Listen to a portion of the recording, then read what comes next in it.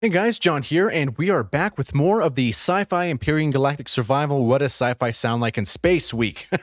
I guess that's a mouthful. But anyway, so I was thinking, I'm like, okay, if I'm in space and there's like dark matter and I'm warping to different galaxies, I don't know, right? What does dark matter sound like if you're maybe getting sucked into it or something like that? And I kind of think it sounds maybe something like this.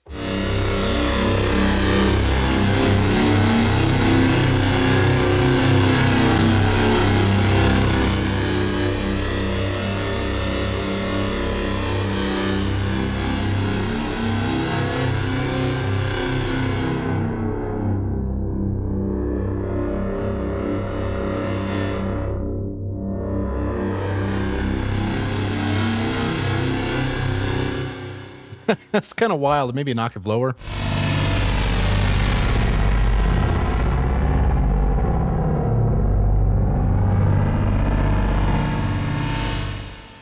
Jesus Christ, Zebra is freaking crazy. Anyway, let's get into this one. Yeah, so we have a default one here. Let's go ahead and actually select our patch to remake with our fun and uninspiring saw wave. Okay, first things first, let's go to quad for this guy, and the point here, if we detune this by this much, 34, you're like, wow, that's really detuned. And funny enough, I think I started this patch, what was it called? God dang it. I can't remember the name of those patches at the moment. Oh, good lord. It'll come to me, guys. It'll come to me. Okay, so oscillator effects, none here. The mixer, we're going to be going with 100% here. Respace, good lord. How do I forget that? Oh my god. Okay, so the point is to detune the crap out of this thing, spread it out pretty far, and then we're going to mangle the crap out of it. So that's kind of the game plan here. So we have this guy, which is pretty simple, right? Nothing too crazy. Next, we're going to add another oscillator, so oscillator 2, and what is this bad boy going to be doing? So we're going to be going dual for this guy, so we can scroll up once on our mouse, and we're going to drop this down by an octave. Make it even more gross, and we're going to detune this by -16. Yeah, I was totally going for a respace. Okay, and then I was like, you know what? Dark matter, and you kind of just follow that timeline. That happens a lot in making patches, right? You're like, I'm going to try to make this, and then something kind of steers you in the other direction. You just got to follow that because 9 times out of 10, you're going to make a way cooler patch that way. So with our oscillator effects, none, and then our mixer, same thing. Let's spread this like there's no tomorrow. Okay, so next up, we have noise. So select here, noise, and this guy is going to be white noise on stereo. It almost sounds like I'm saying on steroids. But with this, geez, this noise is wild. So let's bring this down here. It's kind of loud at 42. So 42, bring that bad boy to there. It's almost like your tires leaking. Or it's funny, if you ever hear a monitor engineer or front of house is kind of pinking any kind of speakers, you'd be like, oh, you letting the air out of those things? They'll always get a kick out of that one. Okay, so we have the noise. That's fine. Let's see the width. We can, again, spread it here, but not all the way. We're going 89. We're going to be a little gentle on this one here. 89. Something right about there. But if you're feeling brave, you know, go all the way. So next, you probably already guessed it, we're going to a comb filter. And this patch is really only one column, so it's not too crazy like the other ones were. So comb 1, and this guy is dissonant, which is probably my favorite mode in this guy. That one and diff comb, those are both really nice. Cluster, I guess they're all cool. Jesus, man. It's hard to pick favorites. I guess we kind of geek out, right? What's your favorite algorithm in the comb filter in Zebra HC? I'm like, well, let me tell you. Okay, so we need to add a little bit of input because we're not going to hear anything. So 100%. And their dampening, we can leave that open. We're going to be a little crazy today. And then 98 feedback. I was probably going for 100, but maybe not. Oh, I was totally going for 100. Okay, so we have our feedback, and then let's adjust some of these settings down over here. So this one here, LFO2, so we're adjusting this tone here. We want to modulate that, right? So we can keep it on default here, but we're going to use LFO2. So click this here, LFO2, and the depth for this guy is -24, just like that. And then the flavor is going to be -70. So we're going to bring that to -70, something like that. And then LFO2 again at +26. So LFO2 again at +26. Now let's go ahead and actually adjust the LFO here. So this is going to be on 10 seconds. So bring this to 10 seconds. And then, yeah, that's all you got to do. Bring it to 10 seconds and Bob's your uncle. So we have something kind of like that. Or very low. Usually it's kind of weird because like the low end kind of farts out right there, but it almost gets kind of like time is stretching a little bit.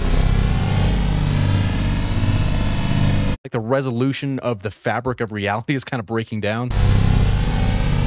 I think I get too into patches and sound design, Jesus. Anyway, moving on from here, what else do we need to do? We need to check our envelopes because this is just wrong. Okay, so something with this patch, right? So you can use it kind of impactfully, right? You can do something like that, but I kind of liked a little bit of the attack almost all the way up to the right. So it kind of builds that tension a little bit, kind of makes it like you're anticipating something happening. Our decay is 39, so bring that down to 39. Our sustain is pretty low at 22.5, 22.5, something like that. And then I remember kind of messing around with these curves, like where exactly do I like it for the slope, right? So I kind of ended up with -94, something like that, but that's all to taste. And then for our release is going to be 56.5, 56 point... Oh my goodness, 5 right there. There we go.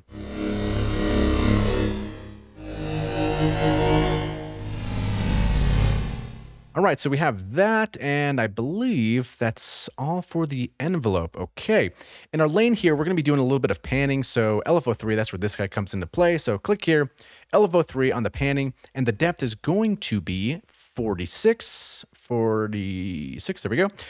And then if we look at the speed here, this is going to be 10 seconds. It's going to be 10 seconds. It's also going to be random glide because, you know, we want a random panning. It's going to be random motion. We don't know exactly what time is going to do. I don't know. So we have to make it random. And we're going to bring the rate down just a little bit to 90. So something like that.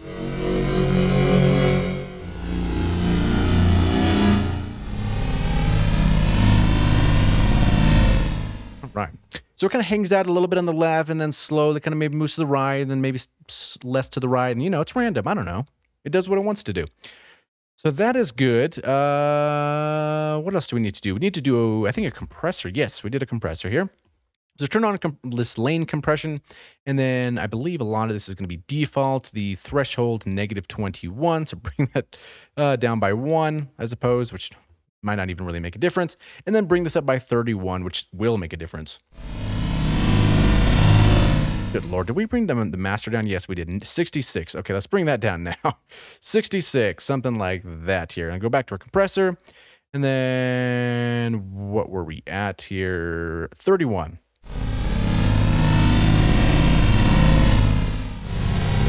It's just nasty here. Output 12.5. Jesus Christ. I'm going to bring that down just a little bit more. Good Lord, it's angry. It's like it's pissed off at me. God. Okay, so moving on from here, we have next an EQ. We're going to skip the mod effects. So EQ, click this here, and I'm sure you know where I'm going with this. Cut some of the mud, and this is a gentle cut, actually. So we can kind of bring this down here and kind of just aim that there. And then for the top end, we kind of want to tame that down a little bit. And there's plenty of low end, so we really don't need to push this guy. And then we're going into some distortion to mangle this even more. So distortion 3. And this guy is going to be class tube A. The input is, I think, -1, something like that. We're kind of bringing that down. And then the low is going to be 0.04, so tiny little move there.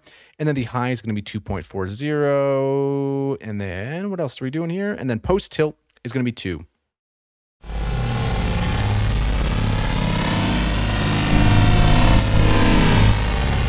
So it kind of just makes it a little bit more aggressive than it already is. And then next up, we go to this delay here. So let's go to our delay. Where are you here? Delay. And is this the right one? Yes. Okay, this one's going to be fun. Okay, so we have our delay.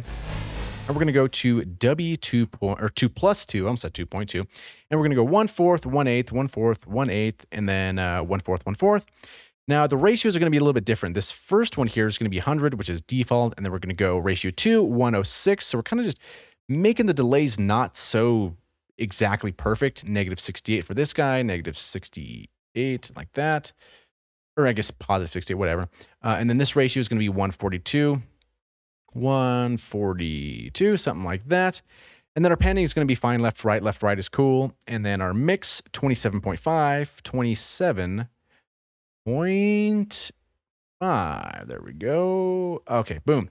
And this one, I have both the feedback and the crossback as well, which I generally don't do that. But for this patch, it kind of worked out kind of nice. So I increased the feedback to 23, something like that. And I think this one is also a little bit higher. It's 28 for this guy. 28. A tad bit like 92, I think it is, something like that. And then 26 for the high pass. 26. There's a lot of low end for this guy. 26, I guess, is fine. Okay. Cool.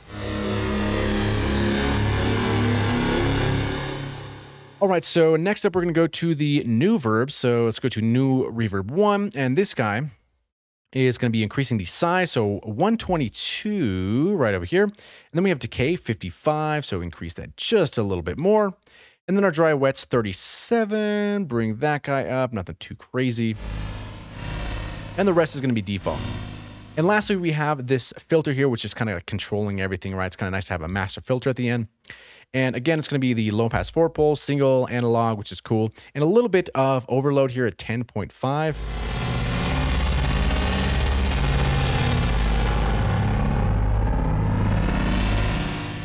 Jesus. And then a little bit of modulation like we did before, LFO2. So select here, and then we're going to go LFO2. And then this modulation depth is going to be 6. So it's a very subtle change. And that's kind of once we bring this down here, so the cutoff is still slightly moving. And to make things a little bit more interesting, so over here in our modulation matrix here, what we're doing is we're using the LFO2 phase. So this knob over here, we're modulating this knob by this LFO, which makes things a little bit more weird. So yeah, so let's go to our modulation matrix and drag and drop here to LFO2's phase so we can make that connection. And then here on none, we select LFO3 and give this a depth of about 54. So there we go, 54.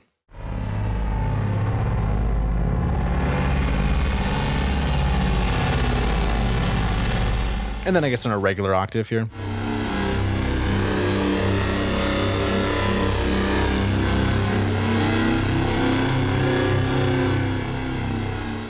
And there we have it. We have dark matter. So not too crazy on this one. This one's a little simplistic.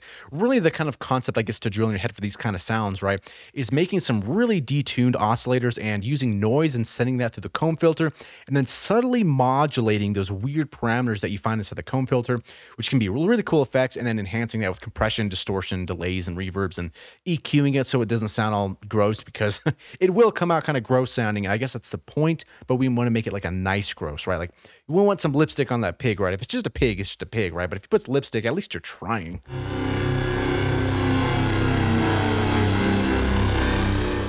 Yeah, but anyway, if you would like this patch and you don't want to follow along with all these knobs, that's totally cool. But like I say, I suggest you do follow along because it's a lot of fun and you learn a lot of stuff on the way. But if you don't, there's a link in the video description below and it can be yours. Just download it and have fun. So yeah, that was Dark Matter. So thank you so much for watching this this Galactic week, I suppose. Maybe should we call it Galactic? I don't know what we're going to call it. But anyway, thank you for watching. Hopefully you learned something and we'll see you in the next video.